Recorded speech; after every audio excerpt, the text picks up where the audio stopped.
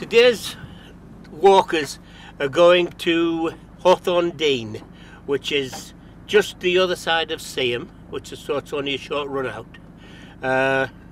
It usually takes about, they usually walk for about 2.5 hours to 3 hours. What they'll do is I'll drop them off and they'll tell me where they want to meet them. And I usually hang about for a few minutes in case anything goes wrong, and then after a while I'll shoot to where they're going to finish and just sit and wait for them. Hawthorne Dean, but I've never heard of it.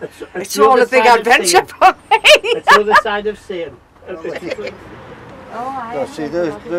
I heard about it through me two friends, and I walked myself on a night line, but then when they were saying all the different places where they go and how nice it is, I thought, oh. So I thought, well, I'll join. So I went to the Age concert in Beach Road in Shields, filled the form in, and 4 days later I get a phone call off Norma, who organises it, and would you like to join? So I said yes, and I've enjoyed it, it's good. I really enjoy it. It's a nice crowd of people who come to the walks, and they're very friendly. It's a social thing. It keeps your brain ticking and your joints. It gets you out the house. You can watch the tougher trains. I'll find the thing there. Go on, get yourselves off, enjoy yourself. Bye. Yeah, I think it originally started with an idea that people who maybe need to get a little bit fitter or recovering from an illness started doing walking as a recreational activity to improve their health. So I think it's definitely been a worthwhile project. Basically, apart from you, Gwen, I didn't know anybody in the club, did I? But obviously people are very friendly and you just start to get to know everybody very quickly, so it's a good thing to do. Exercise? Exercise, yes. Chit chat, we talk a lot.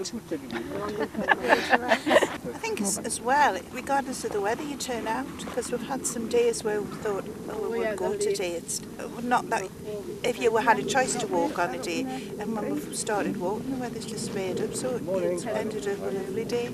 So it just gave you a purpose to get out and walk, because you know that the group's going to go.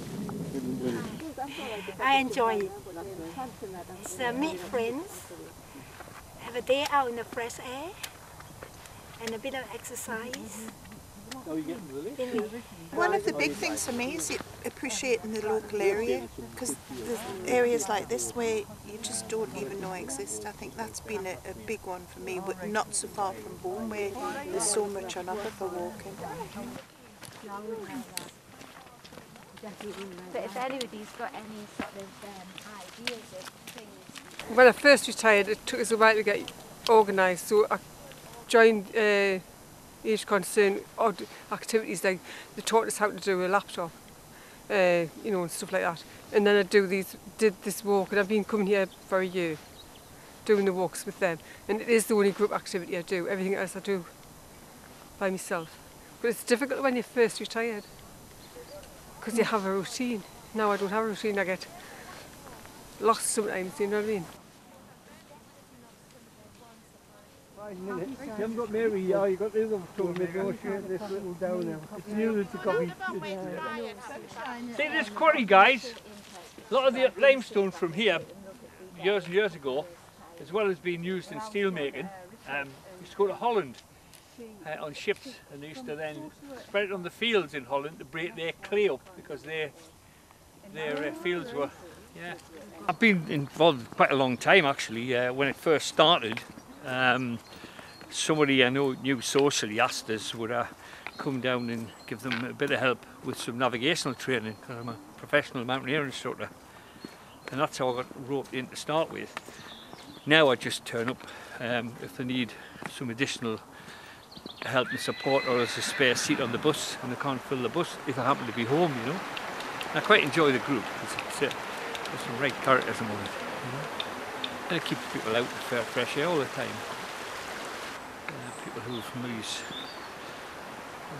wouldn't normally do this. Would come out and do it because they feel it in a nice, safe environment with people who can, not get them lost, sort of thing. I've come to retirement age and I feel time's ticking on, and I think until you get to that age you don't realise what it's like to be, because you do start to get aches and pains and God knows what that you didn't realise before. I just think Age Concerned do a really good job, I really do.